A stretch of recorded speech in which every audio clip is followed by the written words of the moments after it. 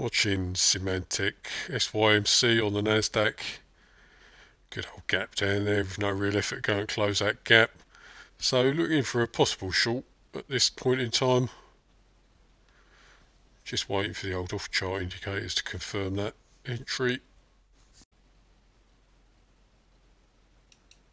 Alright, taking a short here from 1854 on Symantec.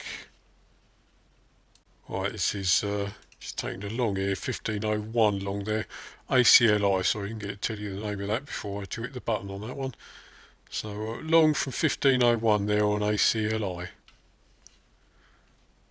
Alright, going to close out this ACLI trade.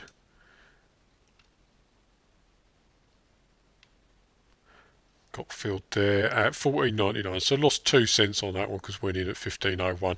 Didn't really move like I was hoping it would. I was hoping we'd get up a bit quicker, and the EMA was always going to be the target. As it is, the EMA's coming back down, dropped below $15, so I ain't going to hang around leaving capital and margin tied up in there. Better get out, take the 2 cent hit, and move on to the next one. Okay, we're looking at AKAM, which is a Nasdaq stock. Looking at a possible long setting up. Good old pattern there. Just waiting for it to get a little bit of oomph behind it. And if that happens, then we'll take a long on here. Okay, that's got a bit of movement there. So 36.94 we're long from on AKAM. Alright, back on AKAM. It's moved up nicely, a little bit of a pause. Long here from 36.94. Wanted to get round about $1 on here, just stuck to $1 now. Going to close this out round about now.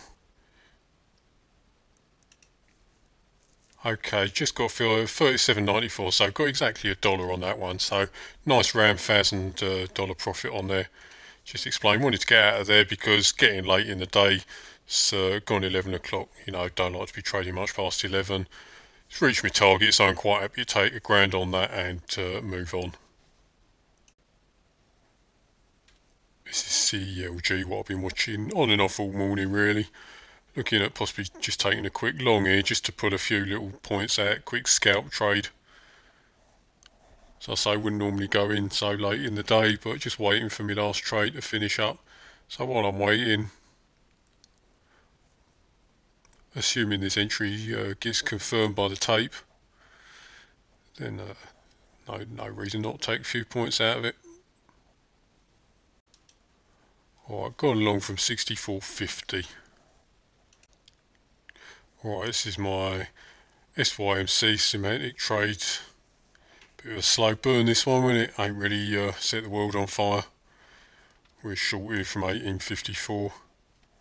Don't look like it's going to do a lot more, so going to cover all of that off in one go. Alright, just got filled there at 18.28 for a $260 profit on that one. So back on CELG, now that Symantec trade's done and dusted, close this one out, just see where it's going to go. Just sort of getting back up to where it was earlier, just want to see how it behaves around there.